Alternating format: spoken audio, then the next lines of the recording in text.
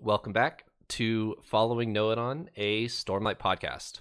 This week is episode 18, and we are going through chapters 60 through 63 of The Way of Kings. We've got some nice action in these chapters, and some interesting scenes between Navani and Dalinar, which I know you're excited to talk about. Paul, do you have two words for these chapters? So I do. So my two words for this chapter, I think these are extremely fitting, and they're for almost the same thing. So I have resourceful and I have surreal. Okay. Resourceful and surreal. Eliot, what are your two words? My two words for these chapters are desecration and inspiration. Desecration and inspiration. All right, let's discuss these words.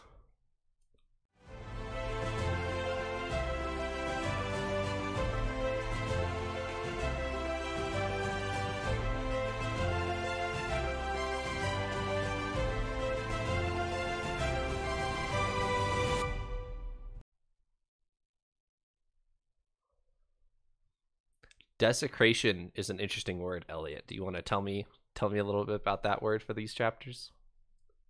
So I picked that word because we get a really epic scene with Kaladin. Really exciting, action-packed, really cool to see Kaladin discovering his new abilities, but I left that chapter with a little bit of fear.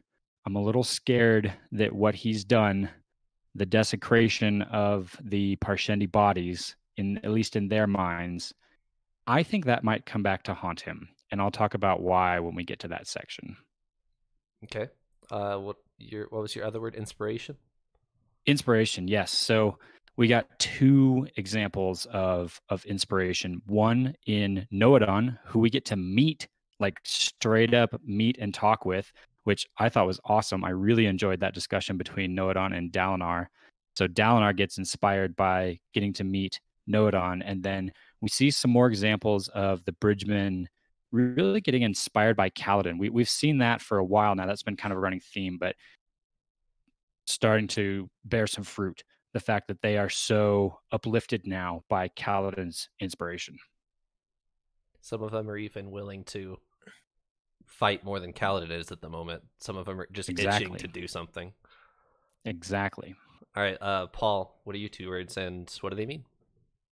So my two words, they're for similar reasons. So first of all is resourceful, and that's part what we'll talk about with Kaladin in almost with what Eliot was saying with desecration, with what he does with the Parshendi bodies, as well as his use of his new cool little surge binding power. I guess that could be considered pretty resourceful there. He's really starting to get the hang of it, we see, and it's a super cool moment. And with surreal, it's partly for some of the conversations with Dalinar and Noadon, and partly for the epic scene that we'll talk about with Kaladin, in the Bridgemen, in the bridge crews there, his new tactic, which were pretty awesome. I also, this is, I guess, a little bonus word. So my first thought was risky, and I removed that word because with Kaladin's situation, the things he is doing are very risky. But I actually removed that because whenever we talk about it, I think he is very confident in this, and I don't think he's actually as worried as maybe he should be. I guess it's a major risk, but I think there's a great deal of confidence there, and it was a super awesome scene. So I actually removed that word as one of my two. Gotcha. All right, we do not have a spell check. We didn't really have any new words this week. So before we get to these awesome, fun Kaladin chapters, we do have to talk about Dalinar. We get a flashback with Noadon, and then a nice scene between Dalinar and Navani, and we'll talk about that in a little bit. But first, Dalinar, chapter 60 opens with Dalinar. I believe Adolin is there, Navani, and Navani on her hand has a pain reel, is what she describes it as, and she's kind of showing it off, hoping that somebody will ask about it, and it's this new technology. Did any of you have any thoughts on that? Her new fabrial? I'm fascinated by the fabrials. As an engineer myself, I want to know how they work. So I've always keyed in whenever we get some more information about fabrials, and this was a sections. I noted that she described it as a diminishing fabrial, as if that's like a type or a subset of fabrials, and she kind of contrasted it to a paired fabrial, which the example she gave was a span reed, which we've seen the span reed before, and that makes perfect sense that it's a gemstone or fabrial powered by Stormlight that's paired with another one to perform the cool message sending that the span reed does. Now she's got the pain reel, which is a diminishing fabrial. Somehow it's diminishing the pain that she's feeling. She uses it on Adolin, I think. He's got like a sore hand or something, and he's like amazed that it works. Yep. But he can still feel in his hand, but his pain is less. Right. Yeah, I was intrigued. I thought that was cool. That was cool. So Trevor mentioned that we kind of have to get through these. Well, okay, not quite like that. We have to get through these Dalinar chapters to get to the fun Kaladin chapters. I have to say, this chapter, this first one that we're going to talk about, chapter 60, is actually one of my very favorites. And I actually really, really enjoyed it. I have to say, like, I think this episode may be my favorite yet. Okay. I think it was just packed with awesome moments, despite even the Dalinar and Navani moment, which I'm not a huge fan of. But I think these are actually super exciting, and I really love these flashbacks with Dalinar. I think it's my favorite part of his storyline as we look into this. I also think the Fabrials are really cool. Maybe I don't look into them as much as our resident engineer here does, but I do remember that. Yeah, exactly. But I did think that was super awesome, and it seems like Navani, the coolest thing about her, from what I can tell, she always seems to know this like cool, fancy these new gadgets almost. Like in previous chapters, there was like a banquet where she was talking about that they're trying to replicate Shardplate, I believe, and she was talking about all the new updates with technology and stuff. And so we always see some cool stuff with her. And so I actually really enjoyed that. I think Navani is an engineer as well, at least at heart. They have a word for it in this universe, don't they? What? I don't know off the top of my head, but I think they do. It was close to the. She's an Artifabrian, is what. Yeah, that's the word title. I'm thinking of. Yep. Which actually, hold on. I have some artwork for you guys. I forgot to post this, but I will post it now. This photo is titled Artifabrian by Ari Ibarra, and I will post it in our chat right now. You guys can have a look at it. This is of Navani. But yeah, she's an Artifabrian. In this picture that once it finally uploads, you'll see she has a Fabrial on her wrist. And yes, she's definitely an engineer and enjoys all things engineering. Any thoughts on this piece? I love looking at the artwork that you share with us. I love envisioning these characters and these events and these places in my mind, and then comparing that to the way someone else envisioned it. And this, I got to say, her dress is like exactly how I envisioned it. That's like spot on, for sure. Yeah, this was this is actually a card. This artwork is a card in this board game I have behind me. The reason why I haven't really shown this off to you guys is it is packed with very many spoilers. So, even spoilers from late Oathbringer, there are a lot of spoilers in this board game. But the artwork. What's the name of that game? The name of the game is Call to Adventure: The Stormlight Archive. Okay. And the artwork in this board game is phenomenal. Like, it is so good. They contracted a lot of independent artists to do like the cards and the board and stuff like that. It looks really great. I really like it.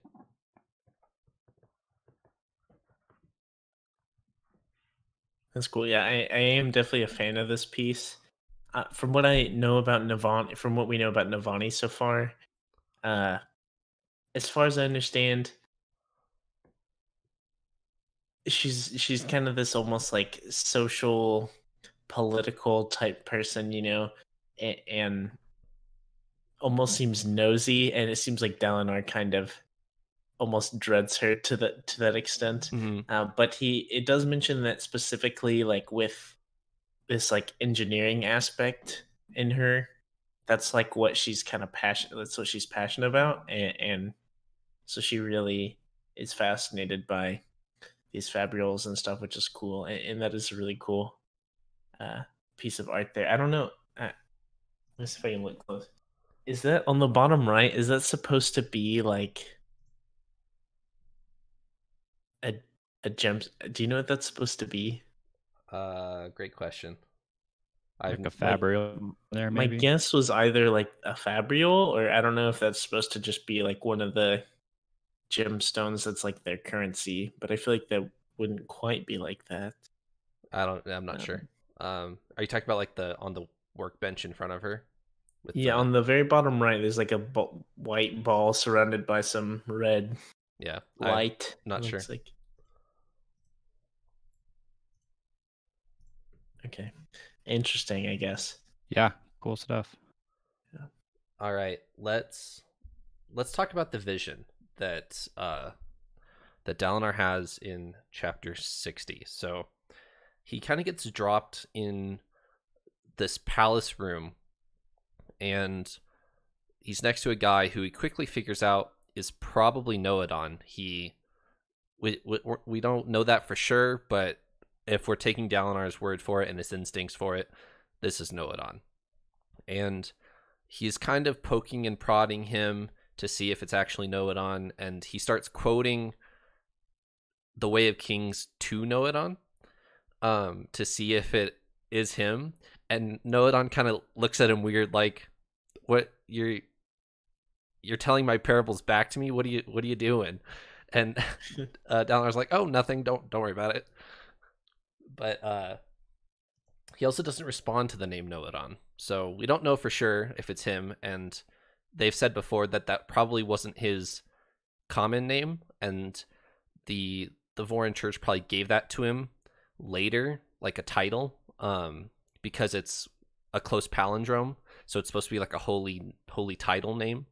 So he probably wouldn't respond to that name. Any thoughts on this vision? Just real quick off the bat, I gotta give Dalinar some props. He plays it off a lot cooler in this vision than he has in the previous ones. Like in the previous ones, he's constantly doing Dalinar things, and people are like giving him a funny look, like, "Wait, who are you?" And in this one, he actually tries to play the role of whoever the person he's in, and he does actually a really good job with that. It doesn't seem like Noadon notices at all that he's not interacting with who he thinks he is. So, props to Dalinar for being a little more sneaky there. I think it's a cool dynamic that Dalinar has put Noadon on such a pedestal of getting so much good advice from Noadon, and in this vision he is Noadon's advisor. And so when Noadon asks him some advice, Dalinar's like, "Wait, why are you asking me? Don't you know literally everything? Like, aren't you like super smart?" And Noadon is this young new king who just went through a desolation. And he's like, "No, I need advice. Please give me advice." And Dalinar's like, "I don't know anything." And that was part of why I picked inspiration as my word, because Noadon is inspiring Dalinar, but then almost there's this like inverted role here that you're talking about where Dalinar's inspiring Noadon in a way, which that got me thinking a little bit about whether Dalinar's visions are truly just visions or if it is actually time travel. Like, is Dalinar actually traveling back in time during the moment that would create, spark Noadon to write this book? For instance, like if this didn't happen, would Noadon have not gone on to write Way of Kings? Interesting. Or is just Dalinar's visions like, a movie being played back for him, and yes, the people interact with him, but he's not actually being that, if that makes sense. Right. It definitely does, and I'm really glad you brought that up, Elliot. That was probably my first thought whenever he mentions the book there. He's like, you should write a book. Right. Because he loves the Way of Kings. He knows that Noadon wrote it, and so Dalinar is just like, you need to write a book. Like, this is the best thing ever. And he's like, why would I write a book? Like, that's a dumb idea. And I actually thought that was hilarious. This was one of my favorite moments ever, and I like what Elliot mentioned. Dalinar is way more like casual about it, and he really wanted to find more information. And what I really liked about it was that Dalinar gets to see that this almost idol in his mind, this Noadon who is where he's gotten all of his wisdom from, right? For the most part, that Noadon had these struggles similar to him and had these same doubts and questions and kind of humanized him, I guess, a little bit. For sure. And I really liked that. I thought that was an awesome thing to do. And I was really stoked, like with that whole interaction. I felt like that was really just great. Like that was just awesome writing and what Dalinar needed, I guess. I don't know. So assuming that this vision, we can take it at face value, and this is real, and this is oh boy, and this is actually Noadon. Elliot, would you like to circle back to your original hypothesis on who Noadon is of a knowledge friend from whatever episode that was where we had those predictions?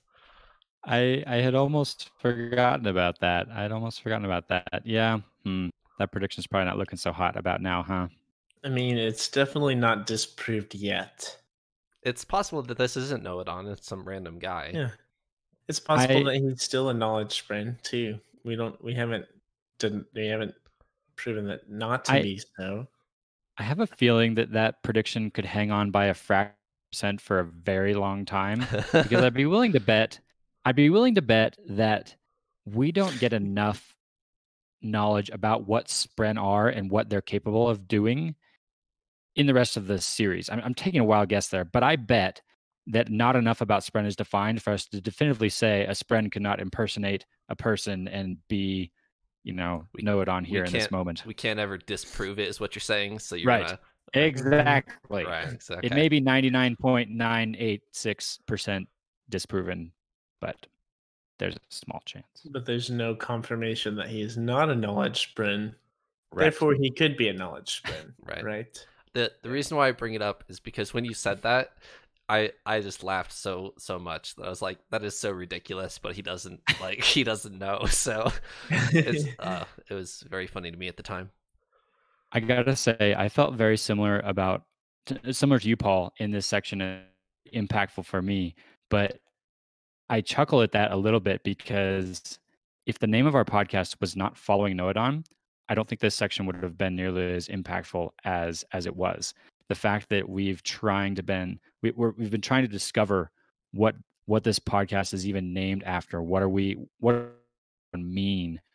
And that's been a huge part of my journey through this book so far, is looking for Noadon. And it's funny because that parallels Dalinar's journey rather well, and that's what he's doing. And this is a moment of we get to meet Noadon. Like, it's a big moment for me, just like it's a big moment for Dalinar. Right. But for a lot of other readers, maybe it's not.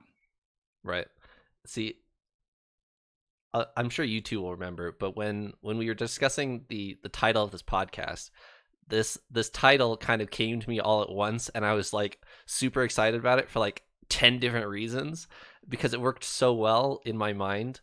And that's one of them, is because we're very much like Dal and I are trying to figure out what the Way of Kings is, and we're reading the Way of Kings, we're listening to it, we're diving deep into it.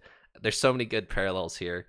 And in last week's episode, Dal and I was quoting the Way of Kings, and we learned that Noadon went on a literal journey. He traveled from a Bama bar to Urithiru, and everybody thought he was an idiot for doing so. So there's so many good parallels with the name of the podcast, which I was so excited when I thought about it. Speaking of parallels, in this Noadon section, there's actually a bit of a parallel between Noadon and, again, assuming this is Noadon, I suppose, but Noadon and Dalinar. Noadon is considering stepping down from his role. He's seen this desolation occur where 9 out of 10 of his dead. Like, that's insane right there. He's lost 90% of his people. They've died in this invasion from the Voidbringers, or we're assuming it's the Voidbringers. Thinking about, I failed my people. I need to step down. Am I even doing any good? That's all the same mental stuff that Dalinar is going through right now. And Dalinar tells him, no, you can't step down, man. You got to write this book. You got to go off and inspire, generations of people. And that mirrors Dalinar's struggle pretty, I think. The Knights Radiant base their orders and their ideals off of some of what Noadon writes. So Dalinar thinks it's very important that Noadon does go and write a book.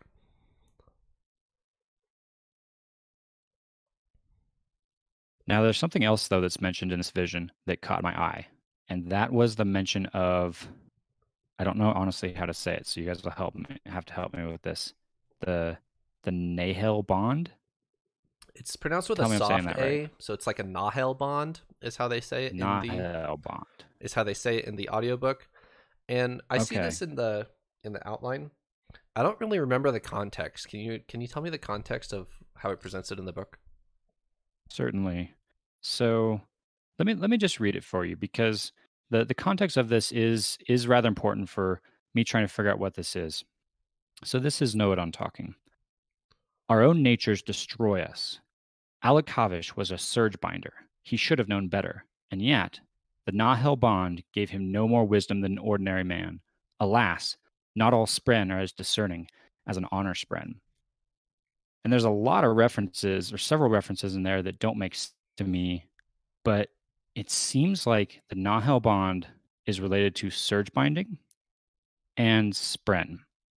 And we've learned recently that Kaladin, discovering his surge binder abilities, is realizing that his abilities are somehow tied to Phil, his Spren. Mm-hmm. Although we're kind of wondering if she's not a Spren at this point, so I'm not quite sure.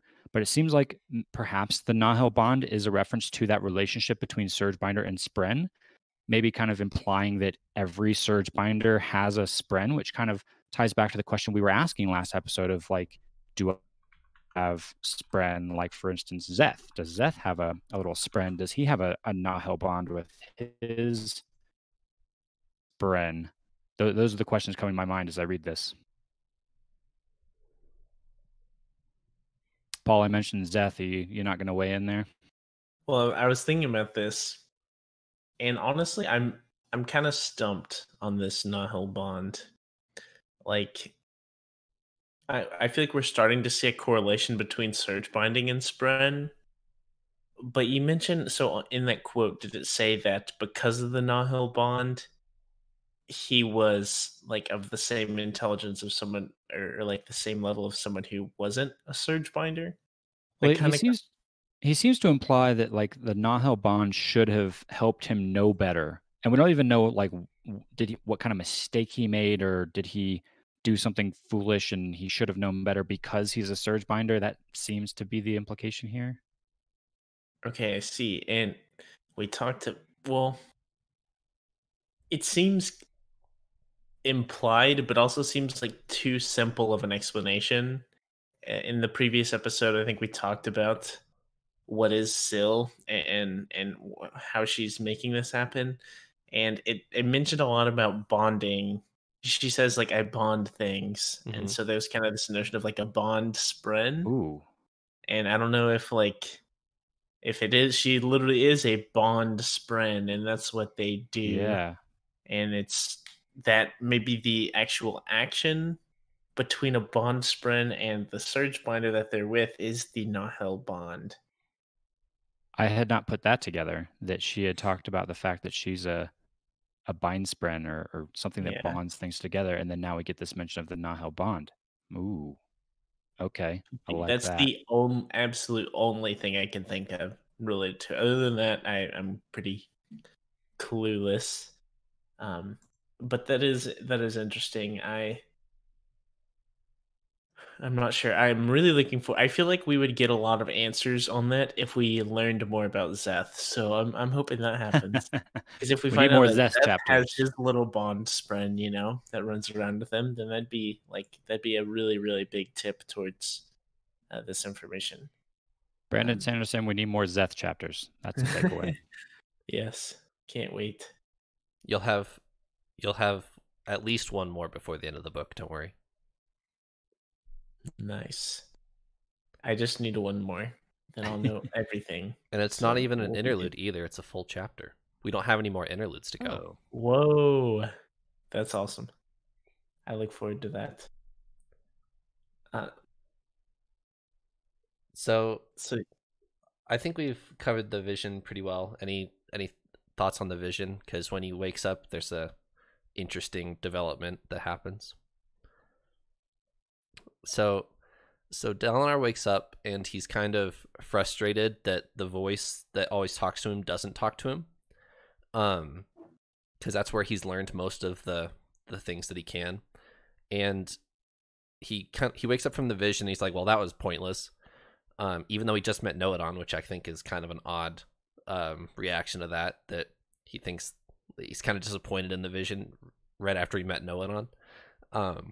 But Navani's like, whoa, shut up. What was the last thing you said? And Dalinar's like, wait, what do you mean? The last thing you said in the vision. What was the last thing you said in the vision? And then she writes it down. And then she translates it from what he said in the Dawn chant and says, you've been speaking the Dawn chant. And Adolin is sitting there like, what? Wait, what? Like, he's just speaking gibberish.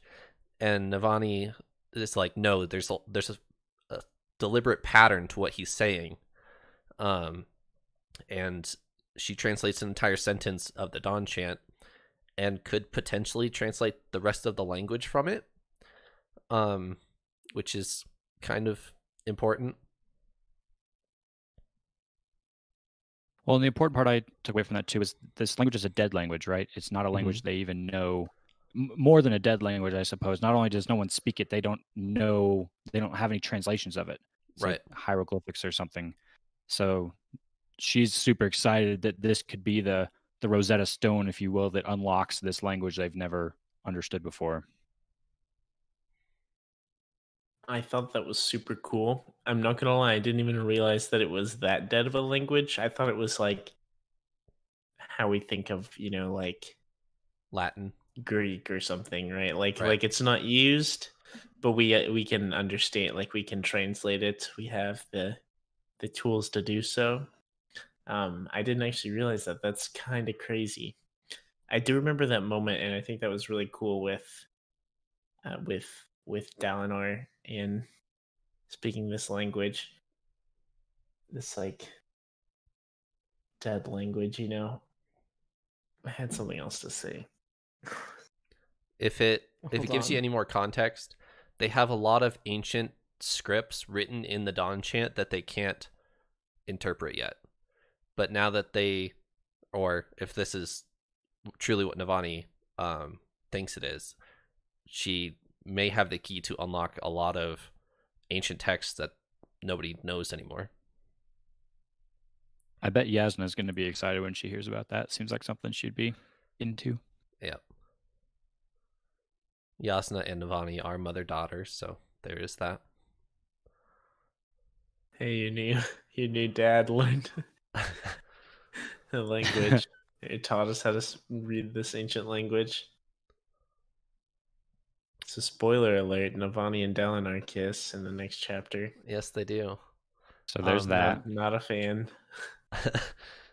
Before they do, in chapter 60, opening chapter 61, Navani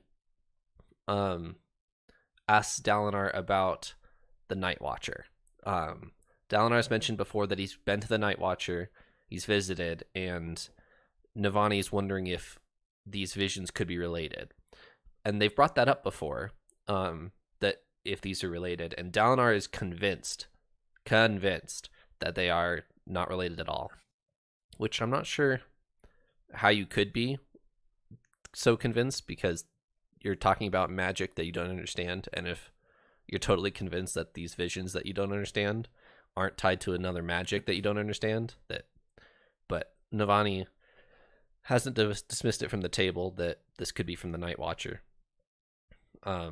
Any thoughts on old magic, Night Watcher, all these weird terms? I totally agree that dealing with mystical, unknown magical powers, you definitely can't rule anything out. So for Dalinar to dismiss it seems a little bit silly of him. But I think I learned from that, though, that he very clearly knows, or thinks he knows, what he was given by the Night Watcher. When he went to receive the old magic, he was given a boon and he was given a curse. He claims that he knows exactly what those were, and they are not related to the visions that he's having now. So I don't know if that's a relation or clue, but it tells me that some very specific things that Dalinar can quantify, but noticeably doesn't in this chapter. I was looking for it to see if he'd tell us what his curse or his reward were, but he doesn't say it. He dances around it, and I'm real curious to see what those are. Any thoughts, Paul? In all honesty, I didn't think about it too much. I am really curious about the blessing and the curse there. But as far as the Night Watcher and old magic in this chapter, I honestly kind of had bigger things in my mind throughout these chapters. I felt like chapter 60 was like a ton of information, and honestly, don't have anything notable on this specific one. I feel like all the old magic and Night Watcher is a little too ambiguous at the moment to really think about too much. There's way too many open space. Yeah, that's certainly very common with Brandon Sanderson's writing. He'll have this huge scene, and what you're supposed to be focused on with this scene, and he'll drop a few specifics here and there that that you're supposed to pick, that you're not really supposed to think about too much, but from a rereader's perspective, as you get to know more about this, you realize that things like this were mentioned way back in the Way of Kings, like pretty early, and you don't really get to know about it much more till later, and you're not really supposed to think about it that too much. So it's not like a bad thing or anything that you're not really overthinking this, because you don't have that much information. So why would you? After they're done talking about the Night Watcher, Dalinar and Navani have a moment. We have to address the elephant in the room, Paul. I know you don't like to talk about it, but just a friendly reminder that they are not related. They are not related By blood. By blood, correct. Okay. All right, I will literally only give it my 2 cents because I don't even want to talk about it much. So it's nothing against Dalinar or Navani. I'm not a huge fan, especially in books, but even in like movies, of the whole romance part. Just never a big fan, And I specifically remember being like, I was grocery shopping and listening to my audiobook. I just got to hear this. Brandon Sanderson's a great writer. So he did some great, visualization of the whole scenario going on. And, it was more than I needed while I was trying to pick up my cereal. You know, like it was a little too much. Don't Well, want to I say blush a while little. you're grabbing your Cheerios. Yeah, Yeah, okay. well, not just a little too much. I'm just never a fan. And like in all honesty, like I don't know. I could have done without. Or I could have just had a little sentence like he embraced her, and then just leave it at that. And then I'm like, okay, I get the picture. You know. But So I you gotta know how awkward it was for Dalinar. That's very important. It's very awkward. true, true. I'm gonna label this one as unnecessary, though. Fair Gonna enough. bring up the big word. No, in all honesty, there's nothing wrong with this. I'm just never gonna be a fan, and I don't like it, you know. And it's nothing against Dalinar and Navani. It's just it doesn't matter. Insert any characters here. It's just not gonna appeal to me, and I'd rather read about something more interesting. So, I mean, did y'all read this and you were like, oh, okay, this is a great tender moment, you know? Like, did you think? I mean, it's fine if you do, but it's just not what I thought. Elliot? That's totally fair, Paul. I definitely picked up on the awkwardness of this, which Trevor, I think you're saying is kind of the point. You're supposed to feel some of the awkwardness of that Dalinar is placed in, and I felt some of that too. But I will say part of it that made me feel a little bit better was learning a little bit of Navani's background through this. She does mention and kind of spells out that ever since Gavilar's death, she's become a little bit of an outcast. She's been kind of pushed to the fringes of the royal court, and she kind of gets ignored by everyone else. So we at least get the understanding that she's very lonely. She's looking for some companionship. She's looking for a friend. She's looking for a love interest. She's looking for someone to love her because she's very much on the outside right now, and that makes me feel a little bit better about the situation, honestly, just because it's not like she's, I don't know, being or just kind of picked you down or like, I want that one, and going after him in that kind of manner. It's really just she's lonely. She's on the outside. She's loved, in the past. He's loved her, so it's the rekindling of a flame, if you will. And I will say I was a little bit hard on Dalinar a few episodes ago when we talked about this, and I took a rather hard line on how he was treating or allowing himself to accept this relationship or not. And I, I think I'll maybe revise that just a little bit, just to say that I don't have anything against this relationship. I think that everything that's going on, as you say here, Paul, is fine. This is fine. Uncomfortable and awkward, but fine. I do hope that Dalinar, though, does stay true to his code. That I do think he needs an element of accountability. If he's going to start doing things that he's calling out the other officers and the other light eyes for doing, that's kind of going back on his code of honor, and that is a besmirch on his character, if you will, not necessarily a romantic aspect of it, if you will. That was my take on it all. And this is also a scene that we know if there's ever any kind of movie or show adaptation, will be in that, and this would be the perfect little break. You go to the bathroom and get some more water, and then come back, and you get to enjoy Go get your snack. Yeah. Yes, exactly. So, Elliot, you highlighted something that is actually fairly important here. There's been a few hints in these last couple chapters of Dalinar's code of honor here. And the last time Navani and Dalinar were together, Dalinar addressed it in that light of I can't allow this to happen because I've told myself I won't. And if I start doing things that I've told myself I won't, then how am I any better? And I would argue I'm far worse than these other high princes. And I want to bring you back to working with Sadeas. Dalinar has kind of met Sadeas halfway here. Sadeas has expressed an interest in the Way of Kings, but only after Dalinar has been willing to work with him on the bridge runs. And Dalinar has been using Sadeas's bridge crews to work with Sadeas. So there have been a few steps that Dalinar has taken that you could question he's sacrificing some of his moral codes, and it's hard to decide what's acceptable and what's not here, right? So is the relationship with Navani a problem? No, not really. The Vorin Church forbids it, but they don't appear to care because, the Alethi don't really care about their religion. But is the fact that he is sacrificing something that originally he was very hard set on, is that fact a problem, even though the act itself may not be a big problem?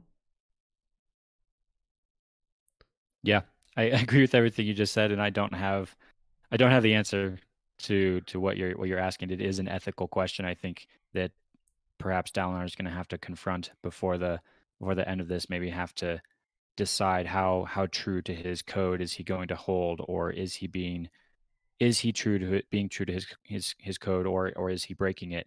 That's probably something he's going to have to wrestle with. Are there any closing thoughts on the Dalinar section here? Time for Kaladin. Agreed. It is indeed time for Kaladin. All right. Oh boy. So, chapter 62. Chapter 62 is a favorite of a lot of Stormlight archive readers, and for good reason. Because, I mean, it's finally happening, right? Kaladin is finally not only realizing what he can do, but using it. And he's using it to protect the bridgemen, not only Bridge 4, but it turns out all the bridgemen. They don't lose a single bridgeman in this bridge run because he's sitting there doing a bunch of gymnastics and dancing around all these arrows. Any initial thoughts on this chapter? This word gets overused all the time in relation to books like this, but another scene that you can just picture so clearly in your mind, this epic build up to the Parshendi facing them down. They know it's going to be a bloodbath, but here comes Kaladin stepping to the front, leading the charge. I even love the moment where the Bright Lord guy that's I can't remember his name now. That's in charge of the bridge crews. Yep. Who has the wife who's really bossy. There's even a description of him like yelling out, screaming after Kaladin as he sees him breaking ranks and charging. He can see his career and maybe his life, falling all in this moment of Kaladin breaking ranks and doing something again that's not what he's supposed to be doing. It turns out incredibly well, and you get this awesome scene of Kaladin just dodging arrows left and right, and catching some on his shield, and some of them are sticking in his vest. And before he knows it, all the bridge crews get there, and every single bridge is put down, which we know at this point is huge. That never happens, and right. It was a big moment. It was really cool. One of my favorite little scenes in this whole chapter is when Sadeas rides up, and he's kind of he recognizes Kaladin and is like, oh, it's this guy again. And yeah. The wife's name is Brightness Ashal, but I don't remember the Bright Lord's name. Starts with an M. I'm sure it starts with M. Is it Matal? It might be. And Sadeas is like, well, lucky for you it works. I guess I have to promote you now. Like, it's so offhand and flippant. He's just like, well, I guess I don't have anything else to do besides promote you, and then he rides off to battle. It's just a funny interaction to me that Sadeas is so just flippant about who he promotes. And I will say, while you mentioned that, there's a part of that discussion actually that caught my eye. The last couple of chapters started to earn maybe some cool points, if you will, back. Not a lot, but a few. He's inquiring about the Way of Kings. He's actually having discussions with Dalinar. It seems like he's not trying to sabotage him anymore. Maybe he never was, but he's working with Dalinar. He seems to be showing a bit of his honor. But there's a a phrase in the midst of his little discussion there that almost dashes all of that for me, and I'll read it for you. So here's a section where Sadeas is giving that backhanded promotion. Those savages practically ignored the assault force. All 20 bridges set, most with nary a casualty. It seems like a waste somehow. Consider yourself. That section there where he says it seems like a waste somehow comes right after all 20 bridges set, most with nary a casualty. He thinks the fact that there were hardly any bridgemen casualties as a waste. What a backwards way of thinking about that. He feels disappointed because not enough bridgemen died in the run. Yeah. Yeah, like why did we bring all these bridges if they were all gonna make it, Yeah. Yep. Brutal. Yeah. I Anyway. definitely missed that, not gonna lie. That is kind of rough. And we were just talking about Sadeas, I feel like last episode, so and now he's kind of been redeemed a little bit, he's getting better, but it definitely doesn't help his case. It is certain. I'm very glad you found that, Elliot, because I certainly didn't miss it. It's telling. It's rough. It is. I'm not saying there's no hope for Sadeas, and I think even Dalinar feels there's no hope for Sadeas. There was a section in one of the Dalinar chapters earlier where he's even saying, hey, give Sadeas a chance kind of thing. And I'm not willing to throw the towel in quite yet and say Sadeas is a lost cause. If Dalinar still might be able to turn him around or help him in some way, but the man's a bit twisted inside, and this tells you that he is. So I have to say, this has been my favorite action scene by far in the book, as far as I can remember. Okay. I felt like this chapter was awesome, like the writing with Kaladin's dodging all the arrows and stuff. And I feel like in the previous episode, where I believe at the end of those chapters, like chapter 59, was it, where Kaladin kind of starts toying with his surge binding abilities and starts climbing, right? Mm-hmm. And I was actually kind of upset with that chapter. I was like, come on, don't be so slow. This is gonna be he's gotta be the best. He's gonna be awesome. But I was actually kind of the chapter was almost agonizing for me because I was like, come on, he's just climbing, do something cool, Right. But this is really where he really catches that wind and just kind of goes off here. And I thought it was awesome. The writing was incredible. The description, I could imagine it so vividly. And this is definitely that kind of pinnacle breakthrough awesome moment. At least visually, I think of in a movie sense, if that was to ever happen, this would be a major scene. Oh yeah. And I really loved it. It also mentioned just a cool little detail with the surge binding, I guess with kind of the stormlight emitting from him. It talked about how some of the arrows would kind of warp around him, or Mm-hmm. I don't remember if they were being pulled in or pushed out, but either way I was like, okay, that's super cool. And it was crazy. And not to mention that he's doing this and it is just making the Parshendi furious because he's desecrating Yeah. Yep. their dead, which they care for so dearly. That's the way to really get under their skin. And was that a twisted joke? Because it wasn't intended to be, but it was. Oh no. Cringe. I was about to say no pun intended, but oh man. Okay, so Kaladin's really under the Parshendi skin right now, and they're just literally all of the archers are firing at just him, and he's just shrugging it off. It even says he gets hit sometimes, and it just the stormlight just kind of seals that up, and it's so epic, an awesome moment. So I absolutely loved it. It was kind of one of those pinnacle breakthrough chapters where we really get to see what Kaladin can do, and now I'm just super excited from here on forward, what that's gonna be like. I wanna highlight the arrows. You mentioned for a second the Kaladin discovers that he's perhaps causing the arrows to change direction. And he thinks about the bridges and the couple of instances we saw where the arrows hit the bridge like all around his head, but none of them hit him. And I think that's an example of Kaladin doing another lashing.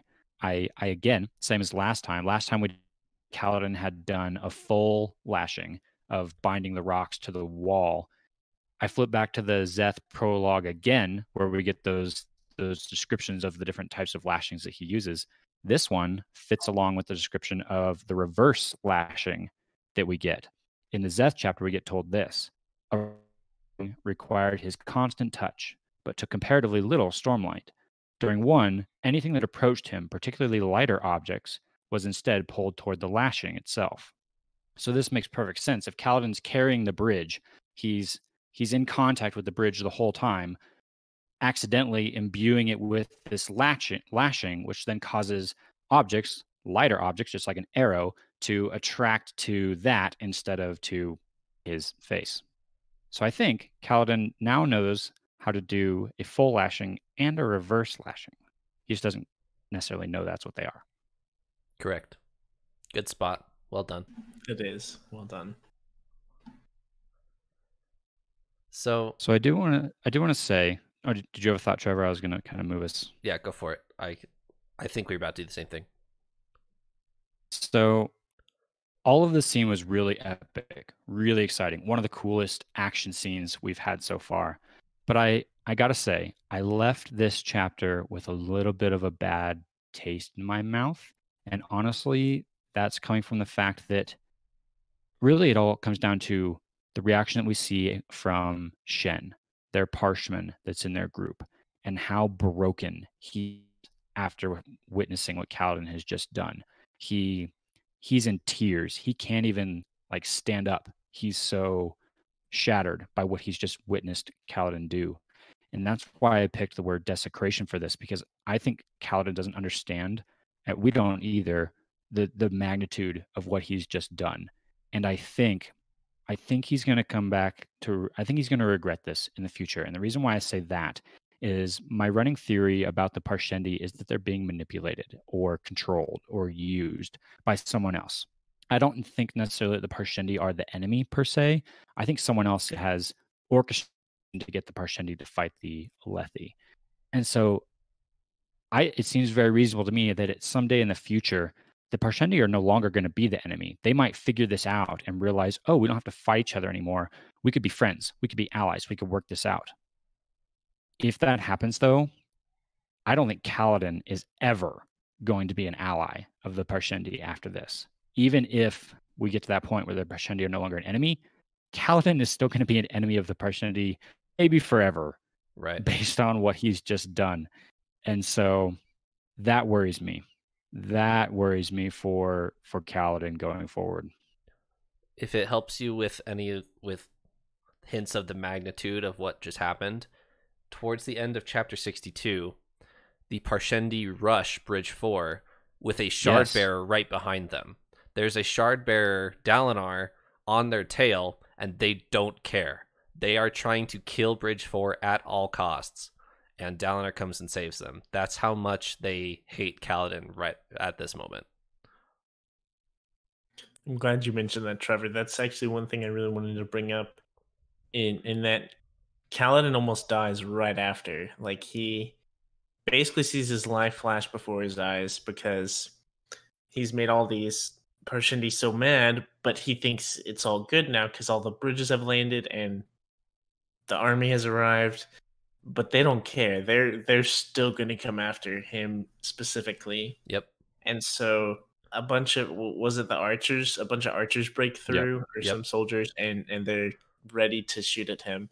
But fortunately, Dalinar actually jumps in and kind of wipes through the whole lot of them in the blink of an eye, which was also a pretty cool moment. Which I could classic shard bearer. Well. Yeah, exactly. I also thought that was really cool, just because I thought it was kind of funny because we've heard a few mentions before where the bridgemen or these people mention like, oh, Dalinar Kholin, the Blackthorn or whatever, and Kaladin's like, who is that guy? Like, what's so special about him? And then he kind of swoops in there and saves the day and just kind of goes back to fighting. Mm-hmm. And I don't know, I thought that was kind of cool. I feel like Kaladin is gonna remember that, and no, I mean they totally shrug it off and they're like, he just saw um an unexpected group of Parshendi, right? Which is likely pretty true. I mean, if he saw that opportunity and just swooped in there, but it was kind of cool to see from a distance. Kaladin got to see Dalinar and stuff, and so he kind of knows who he is. Barely, he saw him. Just a little tidbit, like a little flash of those storylines coming together. Yeah, which is what I really want to happen. So I thought that was cool. And there's an element there, though, that makes it even more significant because, and Kaladin notes this, that after Dalinar clears that section of archers, he salutes specifically to Kaladin, or at least to the bridgeman, with his shard blade before he moves on. And Kaladin even thinks to himself, like, oh, he was probably just taking out the closest group, but he saluted us. Like, interesting. The thought I had on reading that was Kaladin's reputation is going to explode after this. If he was flying under the radar, which he almost wasn't, he already had a reputation for surviving the high storm. Mm-hmm. Now he just did this incredible feat in front of the entire army, and people at Dalinar's level and Sadeas's level not only saw it but are acknowledging it. Everybody is going to know about what Kaladin has done now. He's on a whole new level now. One of the first reactions is when all the Bridge 4 run up after they've set their bridge. Sigzil says, "You should be dead." Sigzil's very preoccupied. He's running a bridge against Parshendi, but he's still watching Kaladin, and the entire army who's standing right behind them is watching Kaladin, and Sigzil's initial reaction is, "You should be dead." Everybody else's reaction is, "You should be dead." So everybody is going to be like acknowledging who Kaladin is at this point. Note that also, though, he should be dead. He absolutely should be. No man should be able to survive, hundreds of archers all focusing their intent on one person. And yet, look how many bridgemen volunteer to do the exact same thing. Yeah. They all know that doing something like that is almost a guaranteed death. And yet they're so inspired by Kaladin, they immediately volunteer. It's like the first thing out of their mouth. I forget who the first one, Moash or somebody else, jumps in and is like, "Oh, next time I'll do it with you. Let's do this." Like, yep. Wow, that's cool. Yeah, it really was cool. Moash runs up to him and is like, "We need to expand this. That was amazing. I'll do it with you. Who else is with me?" And everybody just really wants to help. So yeah, you're totally right that this is not Bridge 4 that we met at the beginning of the book. This is Bridge 4 completely ready to put their lives on the line for each other. In chapter 63, Kaladin has a passing comment of, "If we run now, we will be too important for Sadeas to let go. Sadeas will not be willing to let us go if we escape because of what I've just done. I'm too prominent now, that I'm too important, and Sadeas won't just let us go." Any thoughts on that thought?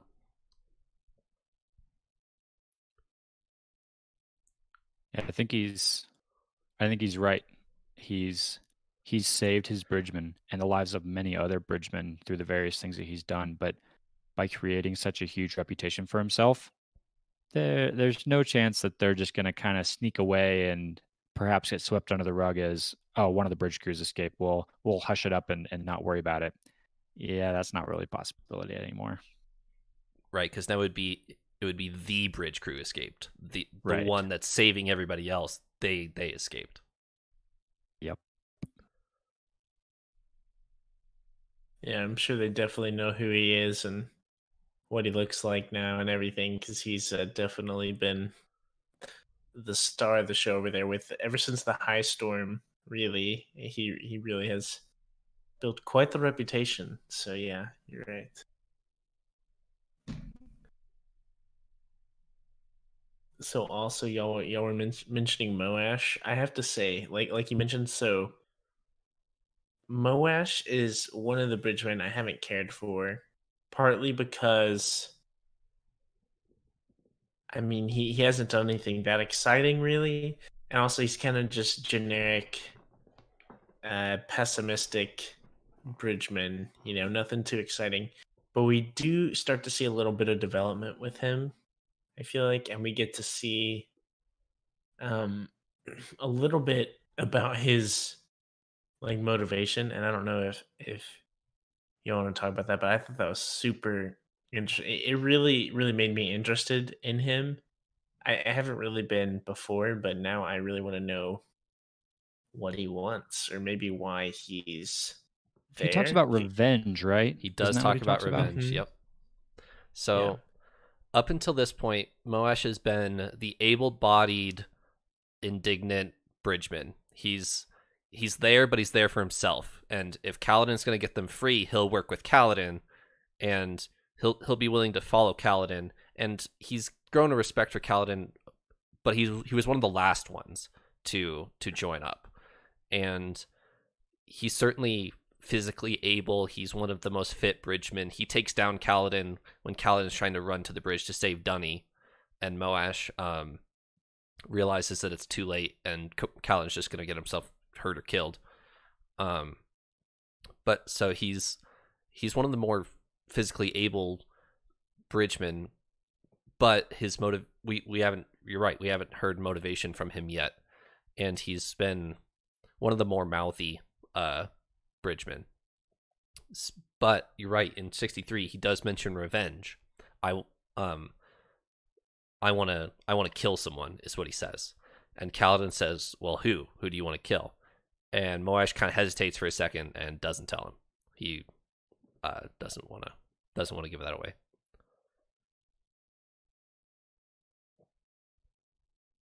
Moash is good about keeping a straight face and no spoilers as well. True. Do we have any guesses?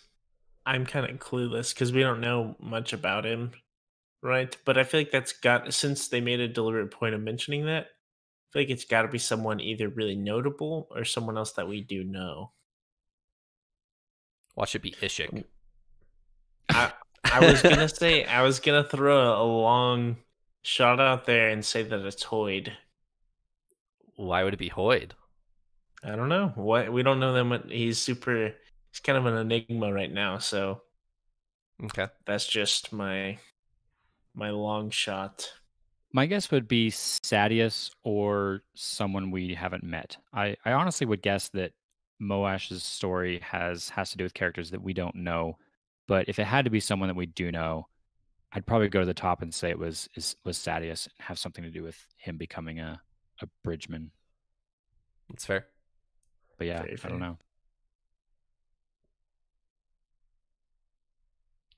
Teft and Kaladin have an interesting conversation. Teft accuses Kaladin of being afraid of the spear. And at this point, we haven't seen Kaladin pick up a spear since he did the kata back in Chasm Duty, which was back in part 2, I believe. Kaladin, he dismisses it of, no, I'm not scared of it. And Teft kind of presses him on it. He says, no, the last time you picked it up, you failed, didn't you? And Kaladin says, yeah, you're right, I did. And Kaladin is convinced that, yeah, when the time comes, I'll pick up a spear and fight, don't worry. And Teft ends the chapter with, well, you better, because these guys will need you. So, Kaladin, if we've learned anything about Kaladin so far, it's that he's a very emotional boy. And if picking up a spear is that emotional for him, if he can't disconnect his brain from the spear when he holds it, that might be important, that he's not not mentally prepared to fight yet. I kind of took it as he acknowledged that he's scared, but not necessarily scared in the sense that like he's afraid to go into battle again. I kind of came away with the thought of he's scared of what he might become or what he knows he will become when he lets himself step back into that role of the soldier. And that's even compounded more now that he has these new abilities. I bet he's thinking even now in his mind, what devastation could I cause now that he has these surge binder powers in conjunction with his already natural spear wielding ability that he has? I think he's a bit scared of just what a powerful force he knows he would become and doesn't want to step into that unless he needs to. Right. That was my feel on it. If it gives you any context, he is the son of Lirin, and Lirin has very different views on the price of a life than Sadeas does, for example. So if during his time as a soldier he was able to kill a lot of people, if that scared him and he knows he's capable of that, he may be hesitant to pick up the spear again. I think so. Elliot, you have in the outline, who is Terra? Any comments? Not any comments other than that's a question at this point. So twice now in these chapters, once in 62 and then again in 63, Kaladin mentions a new character that I don't remember hearing about before, and the name is Terra. And we've had there's a couple different times where Kaladin like reminisces about people he failed to save. And sometimes he'll throw in like random names that we don't really know who they are, but clearly it's in reference to this was a person around him who died. He feels like he's cursed, etc. Another character being referenced in that context, but we get a few more. He dwells on it longer than he usually does with some of the other random names. So I'm kind of thinking this person might be important in his past. I believe it refers to as a she, Terra, a girl. Yep. So and maybe the influence that she had on him of, I don't remember exactly, but they clearly had some kind of either a friendship or maybe even like a romantic relationship, like a love interest. I'm kind of curious here just because it was mentioned with a little more detail than some of the other names. So another person from Kaladin's past maybe we'll learn about in the future. I hope we learn about. I'm not giving you anything, sorry. Of course not. Sometimes I'll throw in a comment, but not this time. Okay. Bummer. I feel I do have. Go ahead, Paul. I was gonna say with character like the mention of Terra here. I guess maybe I'm criminally not looking into it enough. So with these chapters, I feel like there were so many awesome moments that it's really easy to overlook some of these little things like Terra, and I mentioned previously with the Night Watcher and the Old Magic. Those are probably huge. Those are probably enormous things like in this world. I'm getting the impression that Brandon Sanderson is doing that on purpose. He's writing this like gleefully. Ooh, this is going to be a big, fun, epic scene. People are going to enjoy this. I'm going to slide this little hint right here so that all of you miss it as you're enjoying this epic, fun adrenaline scene.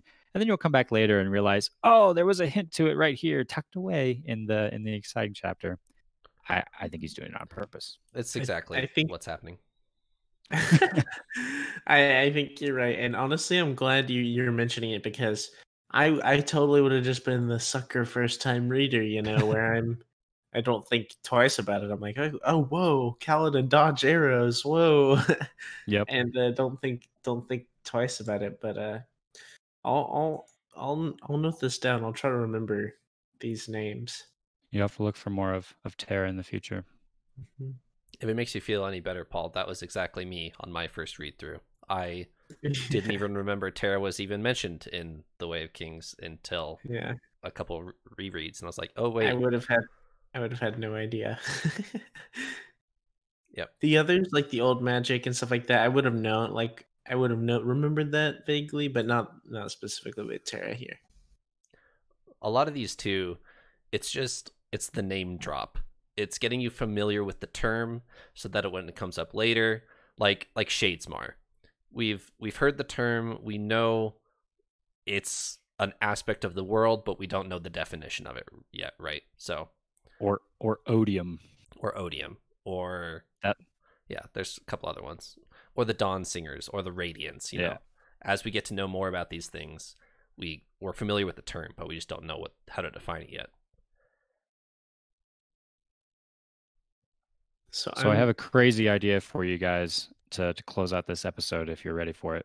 Let's hear it. So, not even all that related to what's going on in these chapters. I just had a thought as I was finishing these chapters. I came up with an idea for how Kaladin could escape.